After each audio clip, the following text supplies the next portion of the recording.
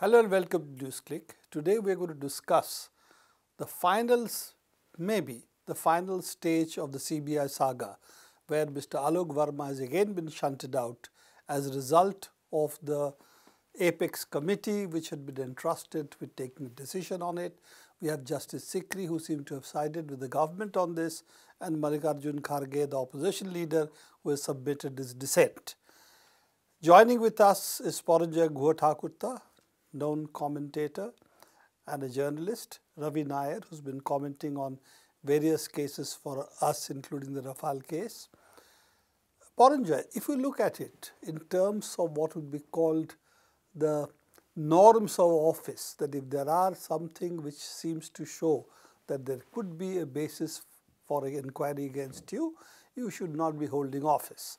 And the CBC seems to have given the report. There are certain allegations which have been made, which therefore go against Mr. Verma, and therefore he has been shunted out to the fire department or some such thing.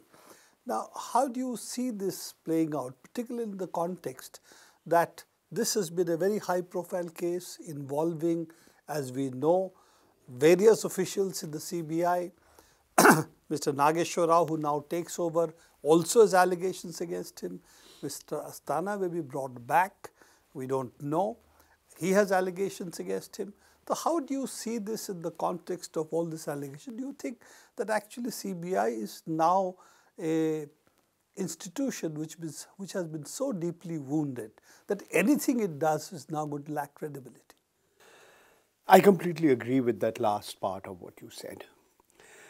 The CBI, which is supposed to be India's premier investigating agency, the police agency, an armed force, is today, its credibility is arguably at its lowest ever, historically.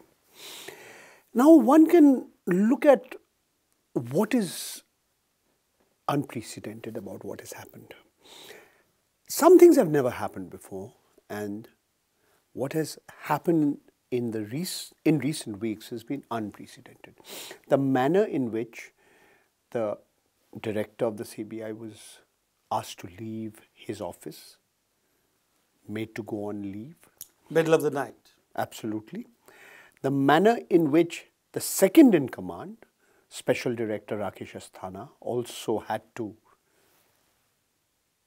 be not continue in that post. The way in which allegations have been traded by these two top officers against each other, and then the Supreme Court. The Supreme Court comes in, reinstates in a sense Mr. Verma, and in barely 48 hours, the committee comprising the Prime Minister of India, in this case the emissary of the Chief Justice of India, Justice Sikri, and the leader of the largest party in opposition, Mallikarjun Kharge. Justice Sikri and the Prime Minister are on one side, Mr. Kharge is on the other side, and so in this 48 hours, all that Mr. Verma done has been now undone. He reinstated all the people who had been suddenly transferred. And what the Supreme Court had said that he can't take any policy decision, but now that's the end of the story. Why did this happen? Why did this happen is the big question. Was it because there was apprehension that he might register a preliminary inquiry in the nature of a first information report on the Rafale case? The counter question could be what Mr. Arun Shourie, Mr. Yashwant Sinha, Prashant Bhushan, the complaints that they had made to him was many weeks ago, many months ago. Why did he not act then? Were they fearing that he would act now? At one level, the government seems to have stuck to process. So he's been merely transferred. His term as the CBI director would have ended at the end of January. He's been transferred, Home Guards, fire services, etc. But that's on the surface. I think beneath the surface, there's a lot that is being speculated about, which is unsaid. Mr. Verma himself has gone on record.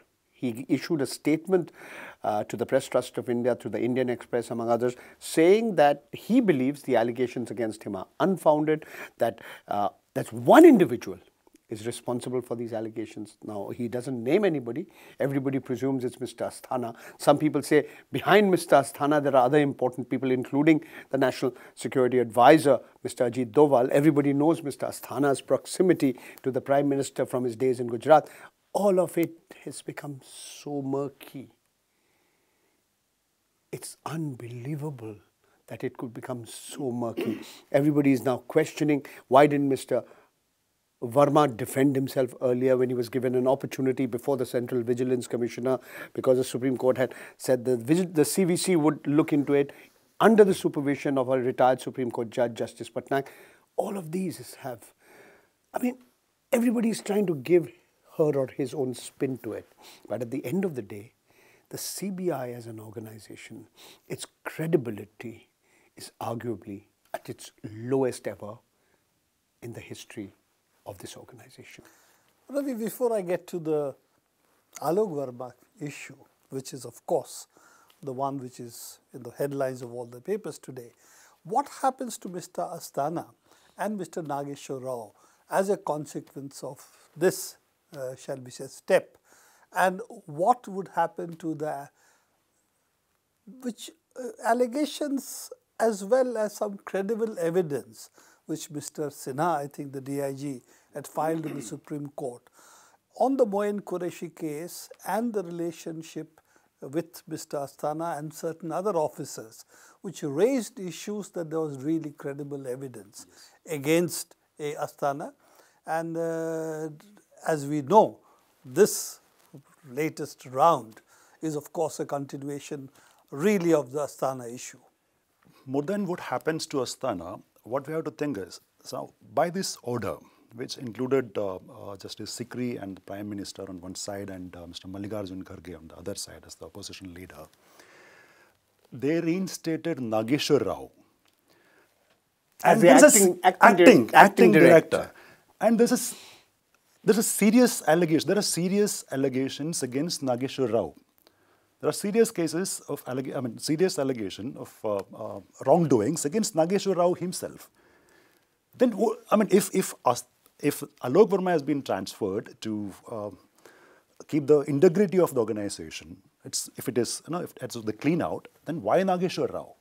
And in the case of Asthana, Mr. Sinha, M.K. Sinha, when he submitted the affidavit in Supreme Court, he clearly stated that there are transcripts of telephone conversation between him and various people.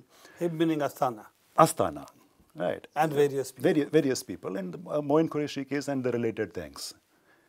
Right. And one of the accused in that case himself filed the case with CBI, that of harassment by Asthana. Yes. May I just briefly here intervene and say, according to this unsigned note attributable to sources in the Ministry of Home Affairs, which was sent to journalists on WhatsApp late last night, it was mentioned that the CBI found evidence of influencing of investigation in the Moin Qureshi case. There was also evidence of taking of bribe of 2 crore, presumably by those close to Mr. Alok Verma. And the CVC was of the view that his conduct in the case is suspicious and there is a prima facie case against him. And the CVC also felt that the entire truth will come out if a criminal investigation is ordered. No, but in that case, if you look at the replay, which is they're already in public domain from Mr. Kharge said, the dissent note which he gave, and that he is listing all the 10 allegations, and 6 of them include this Moin Qureshi case, it's not substantiated. And the majorly one which they say it's doubtful is the IRCTC case. Otherwise, almost all, there are no, just they are saying circumstantial evidences. There are no other evidence for them. 1 minute.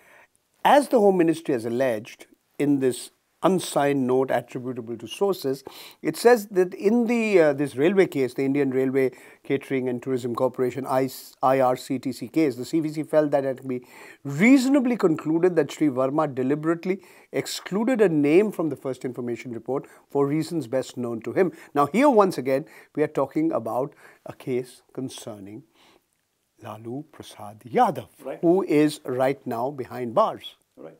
In fact, that is where a lot of flack really did come about, that why was Mr. Verma not proceeding against Mr. Yadav and his family in the IRCTC case. And what I remember at that time, what was said was that there is not enough grounds for this. This has been vetted by the legal department. Alok Verma said that he started a preliminary inquiry, preliminary investigation into that before filing an FIR, and there was not enough evidence to substantiate those allegations to file an FIR against him. Okay. Now again, what Mr. Mallikarjun Kharge has said, that there is, in the allegation that there is exclusion of a suspect from being named as an accused in an FIR in the IRCTC case, the allegation has been substantiated, but it amounts to serious misconduct and warrants disciplinary and other actions. This is the findings. And what has not been substantiated is that Mr. Verma allegedly tried to call off searches, raids in Patna. In other words, as a layperson, is Mr. Verma being accused of indirectly favoring Mr. Lalu Prasad Yadav? And is that the reason why all this is happening? Okay, let us go to the basic question. These allegations, how come all these 10 allegations came all in a sudden after October 4th? On October 4th, Mr. Prashant Bhushan, Yashwant Sinha and Mr. Arun Shourie, they filed a complaint with CBI alleging that there are serious corruptions in Rafale, where the Prime Minister's office themselves are involved. Prime Minister himself is involved. On October 23rd, everyone calls it a midnight coup, even I would like to call it a midnight coup, Verma has been shunted out. Okay, right? It's very interesting. It's very interesting. And if I can again intervene here, Ravi, I don't want to, you want to continue. This is what Mr. Kharge has said. The Central Vigilance Commissioner, Shri K.V. Chaudhary, was scheduled to go on a tour on Denmark on the 23rd of October in that evening. He abruptly and preemptively, without assigning any reasons, cancels the tour at the last moment, holds a meeting of the CVC at night, the Central Vigilance Commission. At 11 p.m. on the 23rd of October, Nageshwar Rao, Joint Director of the CBI, is asked to go to the headquarters in anticipation of an order of the CVC. 11:30 p.m. on the 23rd of October, the Delhi Police Commissioner calls his staff to Khan Market, alerts them about a potential midnight operation. Around midnight, around 12 a.m., he receives instructions from the National Security Advisor. Mr. Kharge is mentioning the NSA's name. He doesn't mention Mr. Doval by name, but everybody knows who is the National Security Advisor. He is supposedly received instructions to take over the CBI headquarters, and the officials of the Central Industrial Security Force attempt to prevent them from entering the CBI headquarters. This is information which we didn't know about. They are instructed ostensibly at the behest of the Prime Minister's office and the National Security Advisor. And between 8 p.m. and 12:30 p.m., these orders are issued. Between 12:30 a.m. and 1 p.m., the CVC order is rushed to North Block to Secretary Personnel, Sri Chandramouli, who for some strange reason continues to be in his office after midnight. And then Mr. Chandramouli then rushes to the PMO, where the Cabinet Committee on Appointments, headed by the Honorable Prime Minister, is waiting to give approval to the CVC's order. And the order is issued at 2:30 a.m., the Central Vigilance Commissioner, Additional Secretary, Department of Personnel and Training, Shri Lok Ranjan, visits the CBI headquarters and comes out with the Joint Director, Nageshwar Rao, with files and records.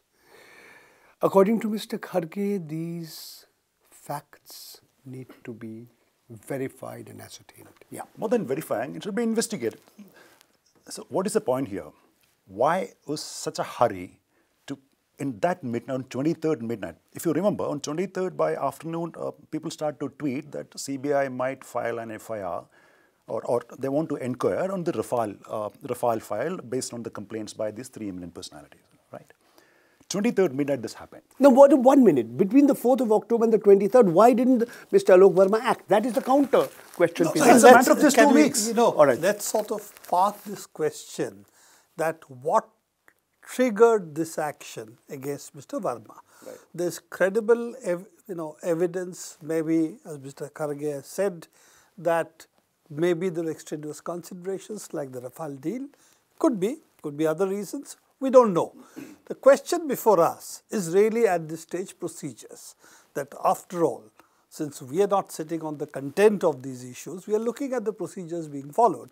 And it does seem that the CVC and the government the senior officials of the government, including the Prime Minister, acted together to remove the CBI head in a way which the Supreme Court held was not in line with of the law. But this was not the law, this is not the way he should have been removed. Without commenting on whether the removal was right or not, was it warranted or not, it was a procedural issue before the court. Now, it's also interesting, the court took 2.5 months to give an order on a violation of procedure, which is really for the Supreme Court 77 days. Should have been actually a 10-minute job. The procedures had been violated, it was clear, this is their judgment, maybe 1 day, 2 days, but the procedural violation could have been corrected in the Supreme Court. And then Justice Gogoi... No, just hold on. Okay. The Supreme Court corrects the procedural violation, but tags on the CVC issue to it, CVC's report to it, which has not the substantive point in law in terms of the procedural violation. Okay. Now, two issues are linked, which were not actually linked. If CVC has something to say, of course, there is a way of doing it, but removal in violating the procedure was not the way to do it. Unfortunately, the linking was done by the Supreme Court, and it's also interesting, Supreme Court deputed Justice Sikri for it. We are not going to question why Justice Sikri instead of Chief Justice, which is what the procedure was. Or should we question whether the Supreme Court reluctantly reinstated Mr. Alok Verma? You know, again, I am not going to go into what was in their minds, because that would need, shall we say, powers we don't have. And you might commit contempt of court, Prabir. All I'm arguing is that here is a procedural violation. Now the content is being used to, shall we say, overcome the procedural violation. At the end of it, after 2.5 months, what we really have is Mr. Alok Verma had a 1-day tenure, and we have somebody who has also been tainted. Mr. Nageshwar Rao is still in charge of CBI. If issue of taint while holding office is the issue, why Mr. Rao then? And Mr. Asthana, against whom credible evidence seems to have been there, according to Mr. Sinha's petition before the Supreme Court, as well as other evidences. We have to see what Mr. Asthana's fate is, A. B, it's also interesting, there were 6 charges against Mr. Asthana. Now there is only 1 under Mr. Nageshwar Rao's tenure. The second issue is, what about the people who Mr. Verma brought back in his 1-day tenure, this current one, and what about the people who Mr. Asthana's people, who actually had the run of the CBI till now? What happens to them? These are questions which need to be answered, because, you know, we cannot sit in judgment whether Mr. Verma whether the allegations something right or something wrong.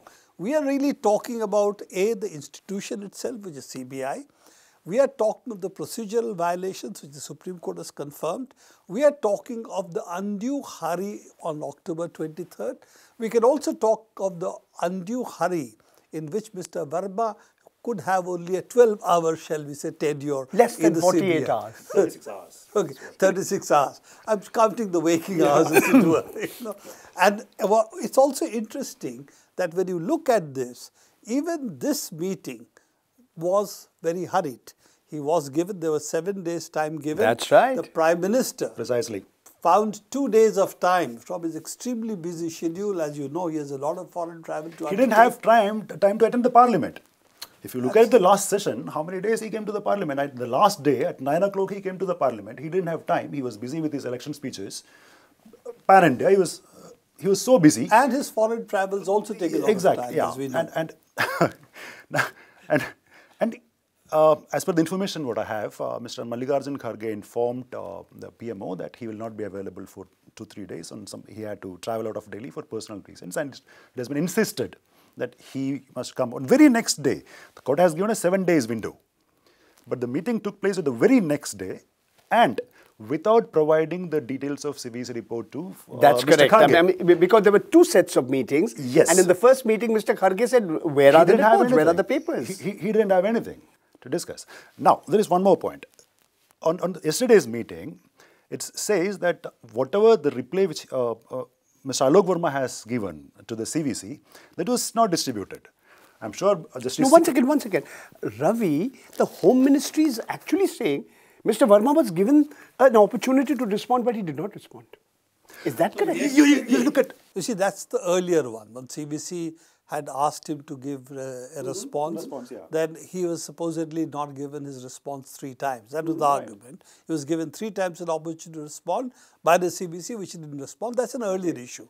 What Ravi is referring to is in the meeting yesterday, Mr. Verma's reply to CBC was not circulated. And from what you told me, that apparently Justice Markandeya Karju has said something about that. 1 minute.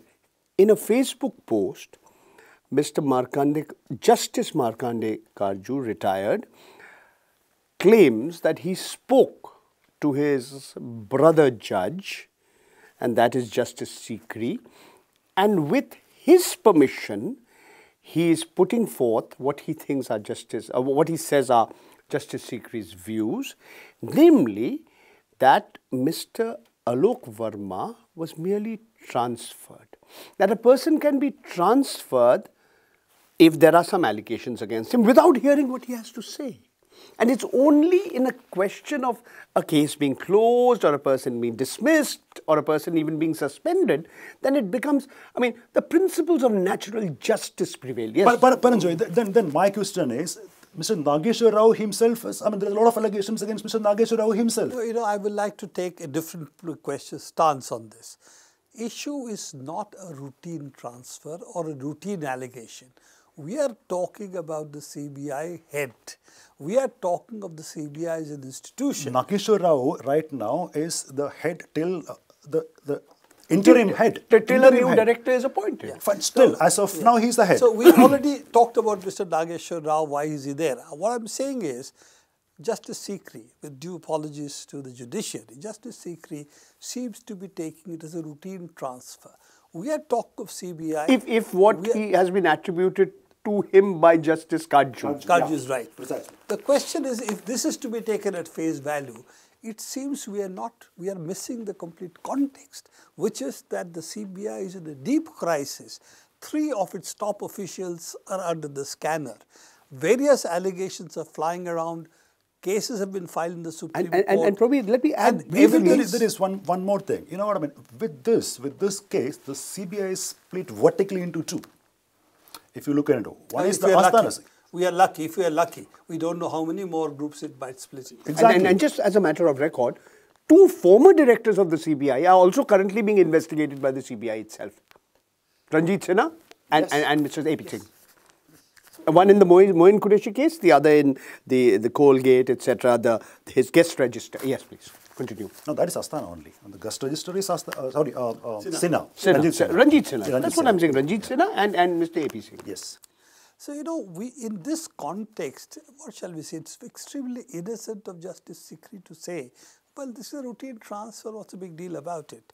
And it really means that either he is not, if it is true, he is not understanding the significance of these decisions for the polity of this country as well as for CBI. See, the stance Prime Minister and Justice Sikri has taken yesterday would have been justified if this was some other person instead of Nageshwar Rao. A person without, I mean, who's not tainted by any allegations. If that's the reason for them to transfer Alok Verma, so there should have been some other person, not Nageshwar Rao. Let me play devil's advocate. Yeah. BJP leader Mr. Baluni is now saying that, you know, why didn't Mr. Kharge recuse himself? Because he had earlier opposed the appointment of Mr. Alok Verma, and that you know that was and now he's now questioning the method. Paranjoy, that's actually no. That's actually a very sad point. You know, now they are just actually this question raises the debate is not about, the question is not about one single individual, right? It's not who is Alok Verma. Alok Verma's position, the position he held, that does matter.